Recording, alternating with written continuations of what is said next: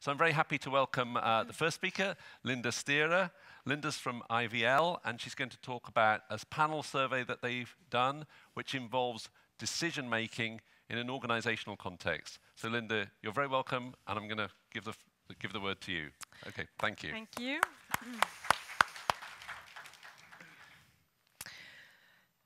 Thank you.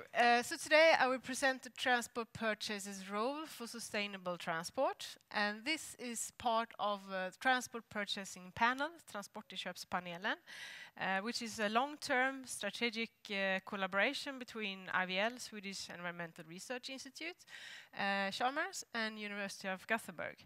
And it started already in 2010, and since 2012 we have carried out every second year a large survey that we send out to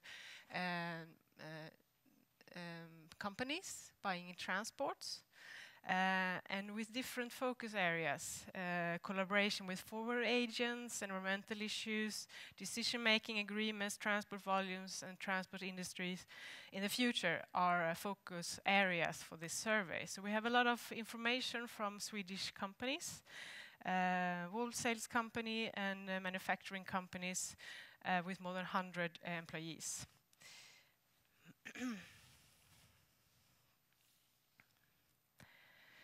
And this transport procurement panel investigates the process of transport procurement among Swedish companies, and we also try to influence the development in a positive direction.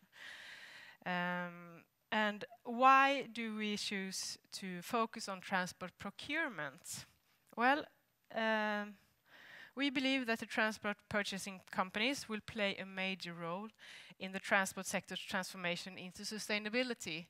And therefore, the road towards sustainable transport starts with the purchase decision. It's when the companies decide what kind of transport they would like that really affect the whole transport system. When they put their service demands on time restraints and so on, that affect the whole system to a large extent.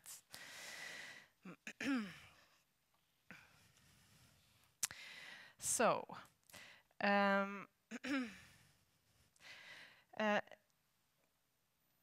would like to show you this one, this report on fossil-free vehicle traffic.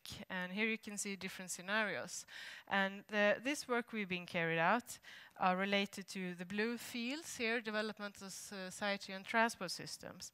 But it also has some large effects on the other parts, because if the transport purchaser demand, for example, new technologies or biofuels, it will also develop these part of the field. So it's important to focus on the procurement.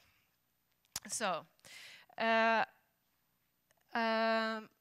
so the question here is if the transport buyers require sustainable transport at the moment.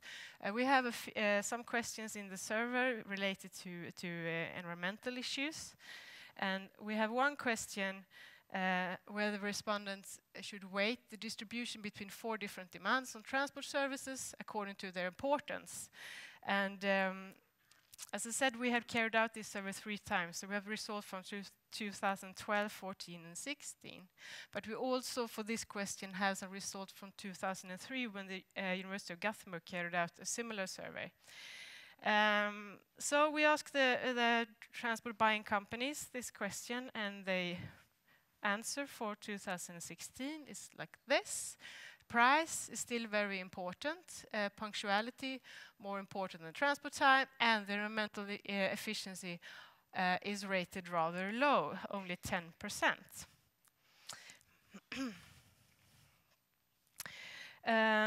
And when we first carried out this survey in 2012, and when we presented the result, we often asked the audience what they thought the result would be for 2003. And I know that many of you have already seen this figure, so I will not ask you today. But when people guessed back then, they said that they believe that price was higher rated in 2003, and perhaps the punctuality was a little bit lower, and environmental efficiency was lower. But sometimes there was one person in the audience raising his or her hand and telling us that they think nothing has changed since 2003. And actually, that is the case. It's no big differences and no significant differences between the years. But there are some results indicating that there is actually a positive development. We asked the companies if they pay a higher price for transport services to reduce environmental impact. And in 2012, it was only 3% of the companies that indicated that they are actually buying more to get a better sustainable transport solution. And they paid 3% more. But now it has changed a little bit. In 2014 it was 9%, and in 2016 it was 21%. So we can see a positive development there. And also when it comes to demand on environmental issues, 2016 many companies put demand on different aspects like trucks with high environmental standard. They offer sustainability and environmental reporting and eco-services and intermodal transportation, and also that they use alternative fuel. Back in 2012, that was nothing that most companies were interested in at all, but now it's more interested in. And also that the provider works with social responsibility. So this is the development, what we have seen so far. But I want to stress that there are, of course, many companies that work really, really hard with sustainable transport services. But in general, for most of these companies, it's not a strategical question. It's not a question at all, actually. 26% of the companies indicated here that environmental efficiency has no importance whatsoever, 0%, 26%. So we need a change in order to reach our environmental and climate goals, objectives. And we want to make transport purchase to a strategical issue in order to reach these objectives. So, but how can you demand more from the companies is a question we often ask ourselves in our work. They meet the legal requirements, and some of them go beyond the requirements. So what can we do in order to make them want to buy sustainable transports? Well, clear political instruments and rules are necessary to increase the rate of change. And the company that do more than necessary need to be acknowledged and compensate, and the company that do nothing need to do more.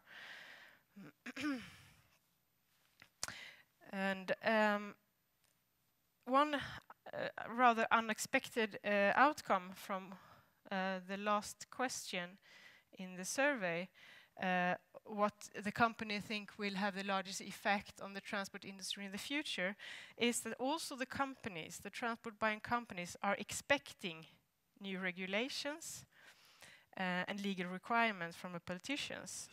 They're not only expecting it, they also has nothing against it as long as they are fair, clear, long-term, and within the EU regulation, as most Swedish companies have international transport.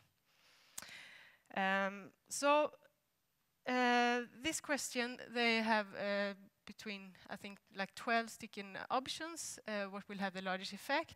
And when they indicated when they rated these factors, 3 of the most important ones were legislation, higher taxes, and higher fuel price.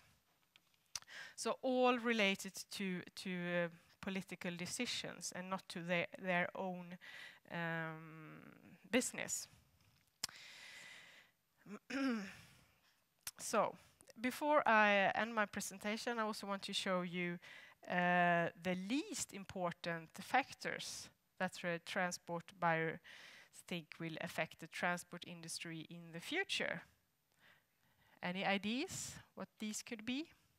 The least important factors for the business. Well, ironically and rather surprising, they think that the The least important ones are transport purchase adjusted time requirement and service requirements. And that's actually exactly what I've been talking about the last almost 15 minutes here. How important it is for them to change their behavior and to require sustainable transports. But so my conclusions here is that there are different actors that plays important roles in the transition to sustainable transport, but most of them are pointing in other direction than to themselves. The politicians think that the transport industry should take care of this problem by themselves.